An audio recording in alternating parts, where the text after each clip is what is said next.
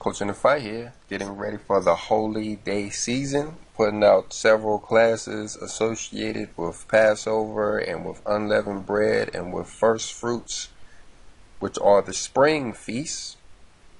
You can check our channel for those. We've done classes on the rules, what day it falls on, who's supposed to do it, why we do the feast, where we do the feast.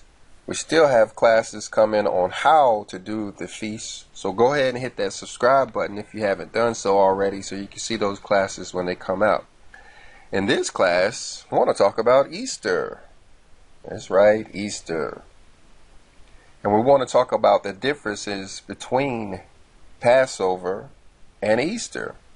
Now, I'm going to use a website to help me out over here. This is a website called lifehopeandtruth.com, and it has the 5 major differences between Passover and Easter. Now, I wanted to do this class because a lot of people are confused about Easter and what Easter is. Some think it is a replacement for Passover or a replacement for the Feast of Unleavened Bread. Some think it's just a new way of celebrating Passover. Some think it's just a fun holiday. And since everybody else is doing it, they may as well be doing it too. Especially since the kids have so much fun. But I'm here to tell you that there is a major difference between Easter and Passover. So let's step down through this website, see what it has to say about the differences between Passover and Easter, and let's compare this to what we understand about Passover and Easter. Alright, starting right here, it says, most consider Passover a Jewish holiday and Easter a Christian one. But when they compare the biblical Passover with Easter, we find something very different. See, this is what I mean. There's a lot of people who believe this. This is what they teach at many churches. Is that the Jewish feasts have been done away with, or is for the Jewish people, or for the Jews, or Jesus done away with them, and they are to do Easter now. And so many of them will reject the Passover feast and do Easter. Oddly enough, is when I thought I was making headway with some of those guys and convinced them to stop doing Easter, instead of them going and doing Passover, they went and made a whole new celebration to do, talking about the Messiah's last words or something like that they're going to do on Good Friday. But anyway, let's see what this site has to say. It says, if you ask most people what they would associate the words Passover and Easter with, they will probably get something like Passover is Jewish and Easter is Christian. But would this basic answer be correct?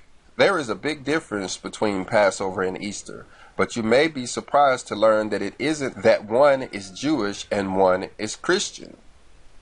Here are 5 major differences between the two. Number 1. Biblical origin versus no biblical origin. It says, the origin of Passover is found in Exodus. The Israelites had been under harsh slavery to the Egyptian Pharaoh, who had refused to let them go.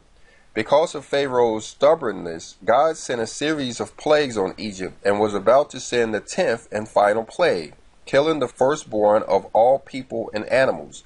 God would spare or pass over only those who smeared lamb's blood on their doorway. This could be found in Exodus chapter 12, verse 12 and 13.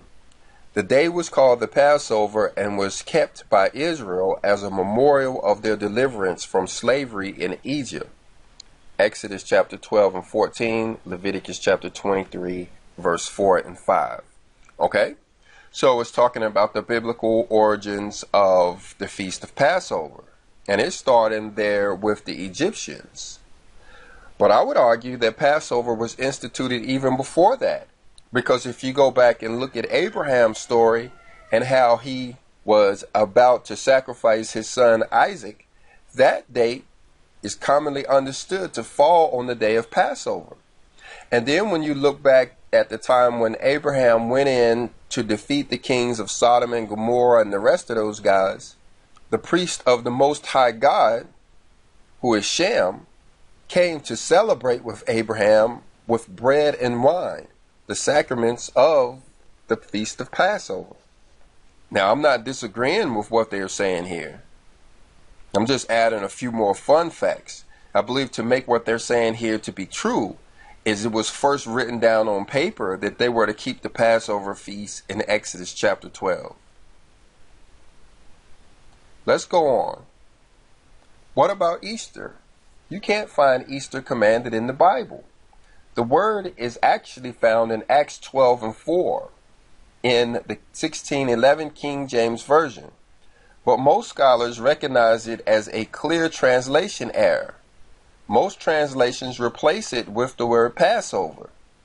There are over 70 references to Passover in the Old and New Testaments, but no legitimate references to Easter. Okay, now here, I'm going to disagree with what this article is saying. Not with the part where it says that there's no Easter commanded in the Bible. That's absolutely true. We've never commanded to do anything associated with Easter. To do so would be to change the holy feast days. And as we know, our Father doesn't change. Those feast days, Passover and the rest, were written on the holy tables, meaning they were rules even before man became man. Even before Adam existed, those rules were written down that we would keep Passover. And to change those rules will make our Father appear to be indecisive, like he couldn't make up his mind.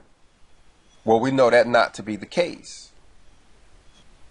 But look at this part right here where it's talking about Acts 12:4 in the King James Version of the Bible, and how this is the only translation where you will find the word Easter. Now, I always thought that odd, that the King James Version is the only Bible that you would find the word Easter. Now, I'm a King James only person, and I have always been a King James only person all the way back to 1995 when I had to set a King James Version down beside a New International Version to understand what it was talking about. But like I said, this puzzled me on why Easter is actually listed in the King James Version. And I too was thinking that it was a translation error until I stopped and took a hard look at it one day. Let's go over there and look at it. We're up here in Acts chapter 12, verse 3. It says, "And because he saw it pleased the Jews, he proceeded further to take Peter also. Then were the days of unleavened bread." Okay, so we'll take this real slow in order to understand my point here, is that unleavened bread had already started.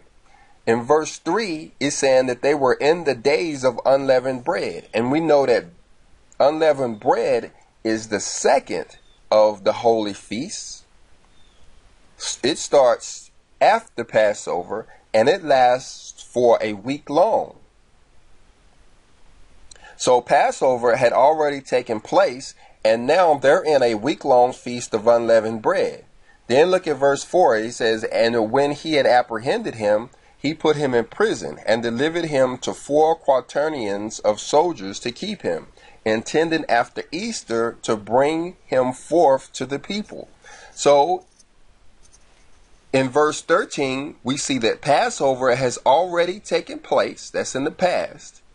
They are presently in the Feast of Unleavened Bread, but they are waiting on Easter. I believe the word Easter is actually legitimate here. I believe that the King James Version is the only Bible that actually got it right. But that's just my humble opinion. So let's go on. Number 2 says God ordained versus human tradition. One of the major differences between Passover and Easter is this. The Creator God commanded Passover to be kept by his people. He never commanded anyone to observe Easter or commemorate Christ's resurrection. Okay, now this sounds like the argument they made at first. And God commanded are the same thing.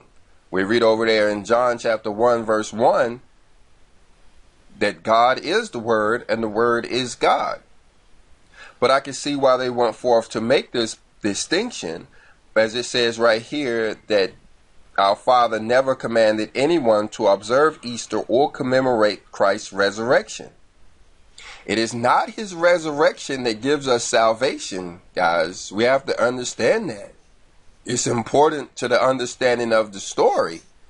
It was his dying on the cross, that blood that was spilled on the cross, to which we are all saved. That's why we have a chance of surviving in tribulation. That's why we have a chance of going on to meet the Father one day instead of being destroyed in the lake of fire. Is because of the blood that was shed. That was the important moment.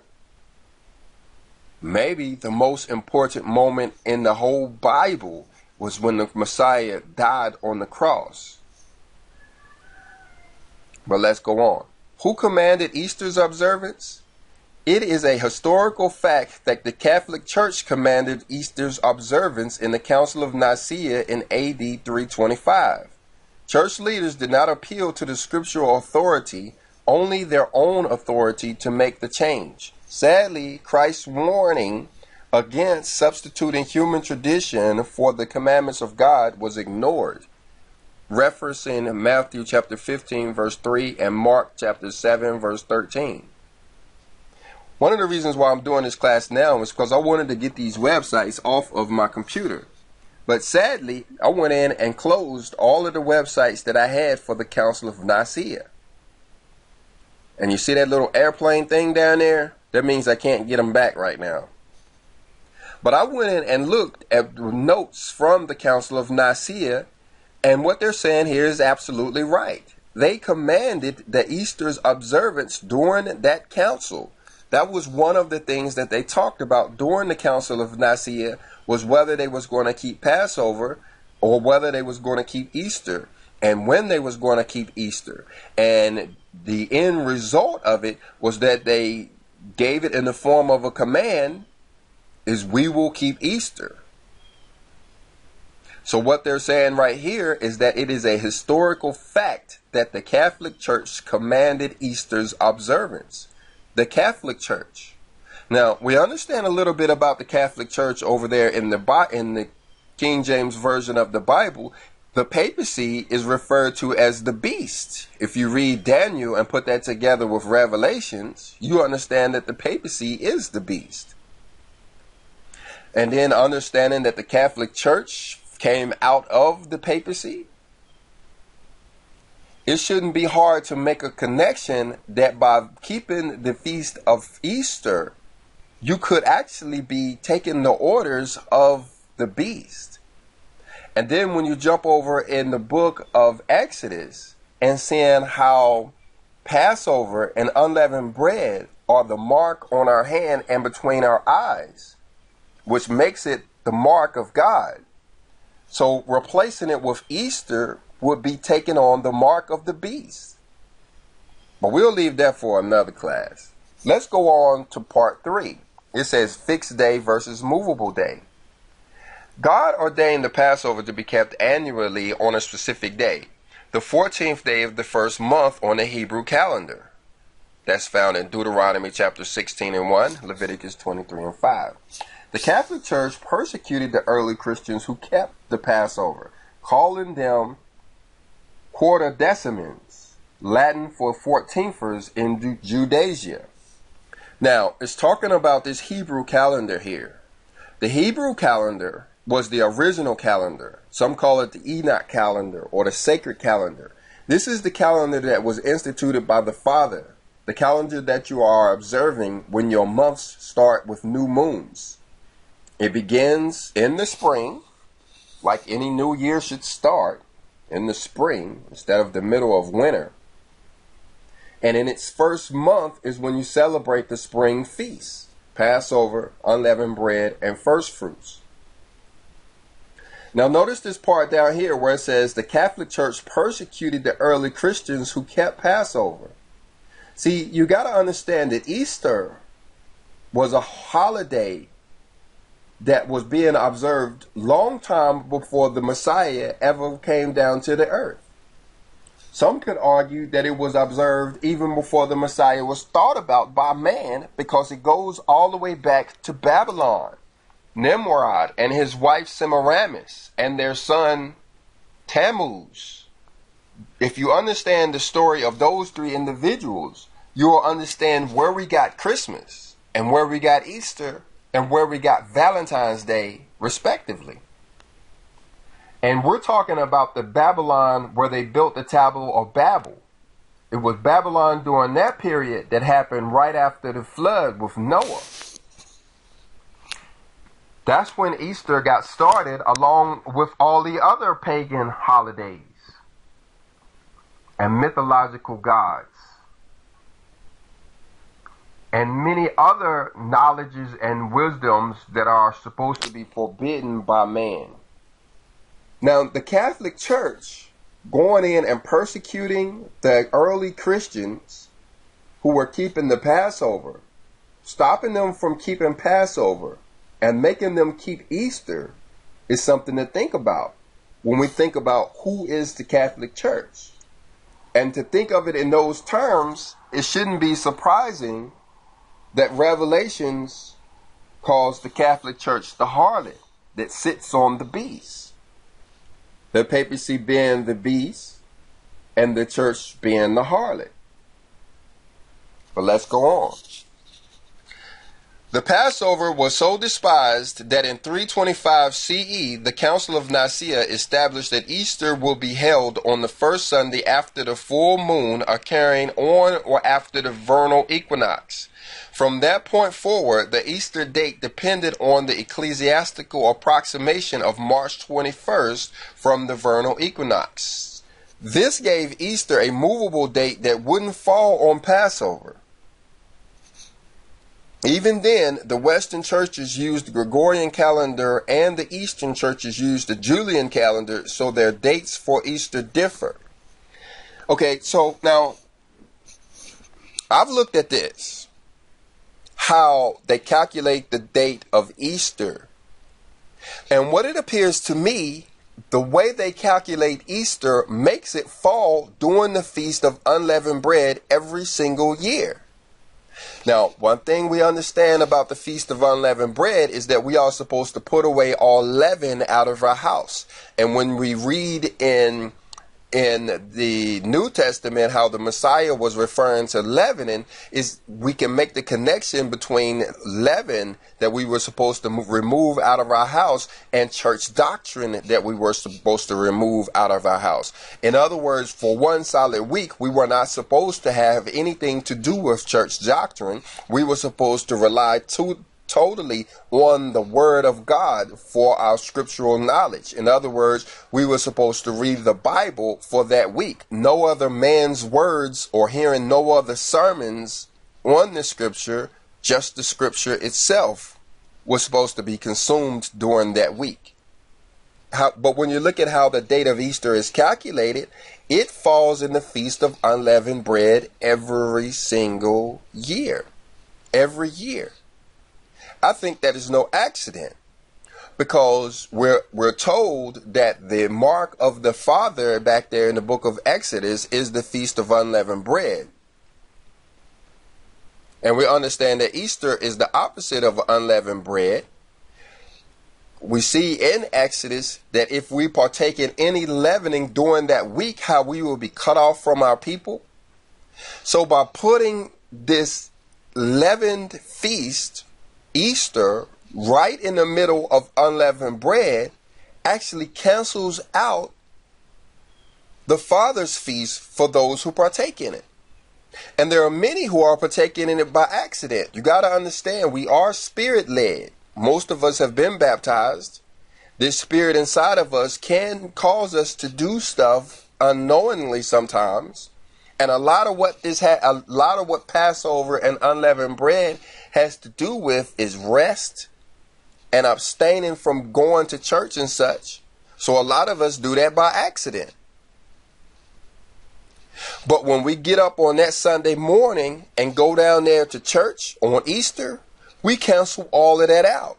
That's why there's a lot of people out there trying to make the connection between Easter and the mark of the beast. Are we receiving the mark of the beast on Easter Sunday?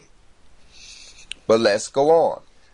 Number 4 says, memorial of Jesus' death versus his resurrection. Jesus Christ was ordained as the Passover lamb that will be sacrificed to make freedom from the penalty of sin possible. In John 1:1-29. The Passover of Exodus 12 pointed towards the Christ sacrifice 1500 years later.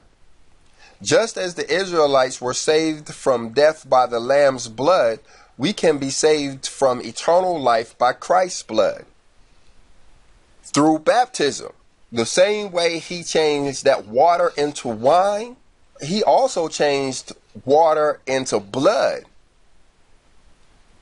Because if you think about how in the Old Testament we're taught that you cannot have the forgiveness of sins except for through blood, except for through the shedding of blood. But then in the New Testament we understand we could get forgiveness of sins or remission of sins by way of baptism. So the Messiah turned water into blood. That's an original thought, by the way. I may need a little help with that one. But let's go on. At his last Passover, Jesus instituted unleavened bread and the wine as new symbols representing his broken body and blood. He commanded us to do this in remembrance of me. Luke 22:19. The Apostle Paul taught us to keep it on the same night in which he was betrayed, the evening of the Passover. 1 Corinthians 11:23. Talking about the Last Supper. Passover represents what the Messiah did for us. How he allowed us to be saved because of his sacrifice. That's why we remember Passover. Easter purports to celebrate Christ's resurrection. The problem is, though his resurrection was extremely important, Christ never established it as an annual observance. There is also no record of the apostles or early church celebrating it. Plus, biblical evidence shows Jesus didn't even rise on Sunday morning. You have to understand that Easter has nothing to do with the Messiah. They're force-fitting that holiday around the Christian symbols in order to get Christians to celebrate it. But it is actually goes back to Nimrod and sun god worship. That's why they hold Easter on Sunday for sun god worship. Because that is the day they worship the sun. And Nimrod and sun god worship go hand in hand. Now, I'm going to have to disagree with some of this. Because we have to remember what feasts are ordained according to the Holy Scripture. Looking back at Leviticus 23. When you look at Leviticus 23:9, you see that there is a feast associated with the first fruits. And we understand the Messiah to be the first fruits, the first of the resurrected from the dead.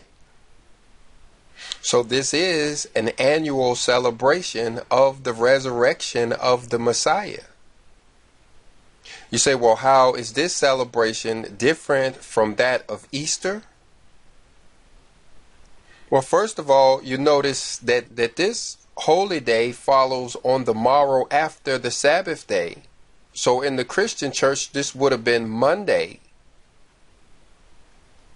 So if the holiday Easter wasn't centered around a Babylonian goddess with Easter bunnies and eggs, an unwitting believer may try to make a connection between the third holy convocation of the year, which is first fruits, the time when the priests make a wave offering. So to say that the resurrection of the Messiah was never established as an annual observance may not be totally correct. But if their goal was to celebrate the resurrection of the Messiah, they wouldn't have resurrected an old pagan feast to do so.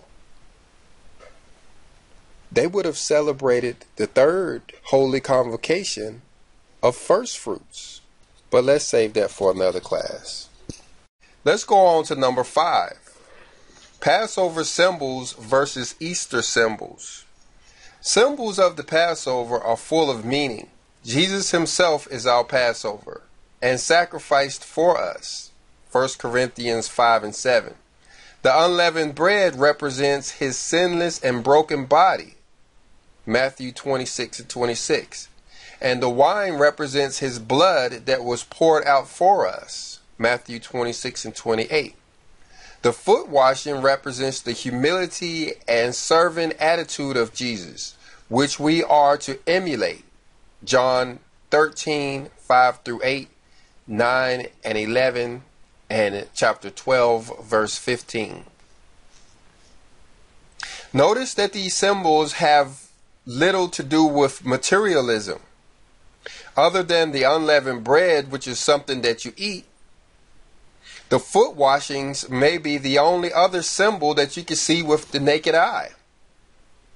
And I would argue that all of these symbols are spiritual in nature and not materialistic at all. The primary symbols associated with Easter are eggs and bunnies, but those have deep roots in ancient pagan practices. Bunnies and eggs are ancient fertility symbols that were appropriated years after Christ's resurrection. Even the name Easter has origins in an ancient pagan goddess. Easter is the celebration of an ancient pagan goddess, whereas Christmas is the celebration of an ancient pagan god. And so is Valentine's Day and Halloween, and about 4 more holidays around the calendar. But here he's talking about the Easter eggs and the Easter bunny. Now there has to be a lot of people wondering what Easter eggs and bunnies have to do with the Messiah. But the answer is nothing. That's how they worship the fertility gods. Eggs represent fertility, as almost all creatures on earth that has the breath of life has eggs in their fertility cycle somewhere. And a bunny, pound for pound, produces more meat than a cow each year. They can have about 15 baby rabbits every month. And the word Easter, going back to an ancient pagan goddess. In the book of Kings, we see her name as Ashtoreth, the goddess of the Zidonians. This is the goddess that Solomon's wives were worshiping that got him in trouble. Let's go on. It says, what does that have to do with Jesus and his sacrifice or his resurrection? Nothing. That goddess centered around sun god worship and fertility. They worshiped that god so their crops would grow every year. So the moral of this story is that Easter is not Passover and Passover is not Easter. And celebrating Easter can get you cut off from the children of Israel. And maybe even get you the mark of the beast. In fact, only moments ago, our beloved President Donald Trump just announced that he wants packed churches during Easter, even though we're in a pandemic. I predict that would be the date of the largest national outbreak that America will see in this pandemic. But only time will tell. So go ahead and hit that like button if you got something out of the video, and go ahead and hit that subscribe button so you can learn about feasts that we are supposed to keep. Leave us a comment, and shalom.